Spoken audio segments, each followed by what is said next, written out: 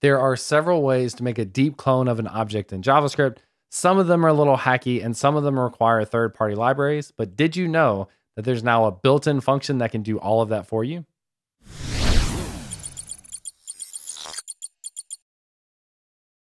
What's up, everyone? My name is James Quick, and I do weekly videos on web development related topics, and I spend a lot of time focused on JavaScript fundamentals, and one of those fundamentals is working with JavaScript objects, and specifically in this case, understanding how to make copies of objects, understanding what deep clones of objects are, and how those things are related. So in this video, we're going to cover this new built-in function, which is StructuredClone in JavaScript, and we're going to use examples to build up to why that is so beneficial. So let's go ahead and dive in. So let's say I start with a person object up here that has two properties, name and age of 32. I just had my birthday, so person1.age ++, now is 32. And let's say I want to make a copy of that. Well, oftentimes what people do is they say, they'll say person2 equals, and then they'll assign it directly to person1. Great, you get a copy of it in theory, but that's not actually what happens. So let's add a little snippet in here to test this. So let's say we log person1 and then we update the name of person2 to be random and then log out person1 again.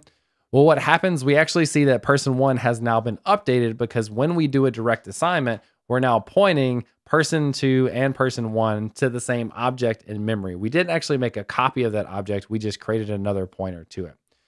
So that's fine. So what do we do next? Well, instead of doing direct assignment, what we can do is we can say person2 equals, and then we can use the spread operator to spread out the properties of person1 into a new object for person2. And now we can log this out and you'll see that the original object was unaffected like we want. The problem with this though is that the spread operator only goes one level deep.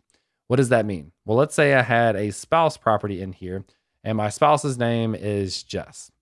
Well, if I try to then update the spouse.name to random, you'll see it actually does affect person1 object, because the spread operator only copies things one level deep.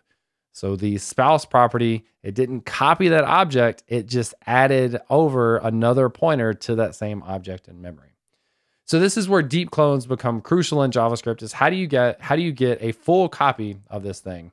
Before we go on to the next theme, I want to give a shout out to the sponsor of this video, which is Storyblok.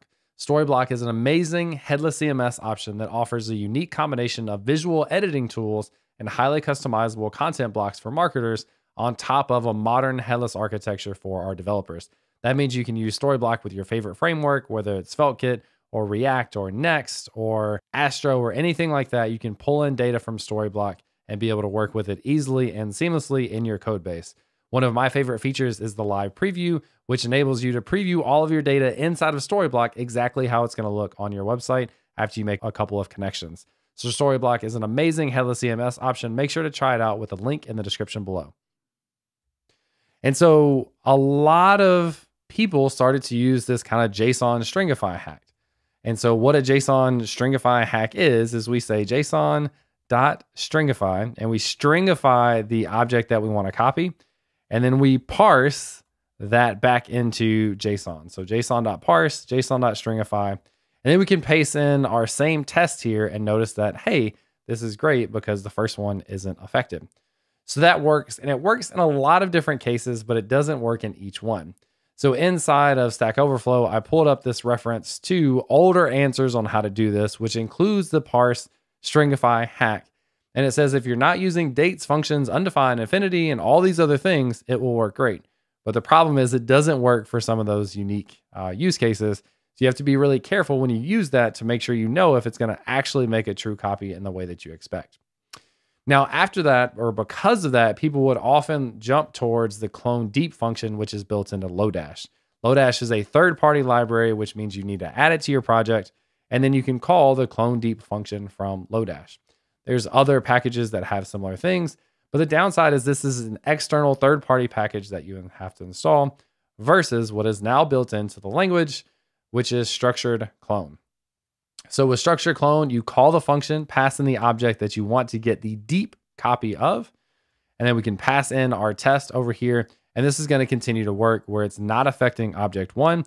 So this is making a true deep clone where it goes all the way through the nested objects, and I think even handles like circular references and things if it has that. But you can see the documentation on here. Fairly simple to use, returns to you this deep copy of the original value, and you can go read more about deep copies there. Now, you may be wondering, where can I actually use this? Well, on caniuse.com, this has really good support. So Chrome, Edge, Safari, Firefox, Opera, not IE 11, but that's a separate conversation. And then you notice that I was running this inside of Node, or maybe you didn't. And I'm actually running this with the watch command, which will auto restart this every time. So I used to use NodeMon. Now this is a built-in command, which is really nice. And then lastly, I'll show you browser support. If I open up Google Chrome, go into the console and start to type StructuredClone, that function's already inside of here with the version I have to use. So pretty good support. You no longer have to bring in third-party packages. You no longer have to use JSON parse, Json.stringify hack. You have a function built into JavaScript to make deep clones of your objects, which is pretty neat. So I hope you enjoyed the video. Let me know what other sort of JavaScript concepts and fundamentals you'd like to see on this channel. In the meantime, hope you enjoyed the video. I'll catch you next time.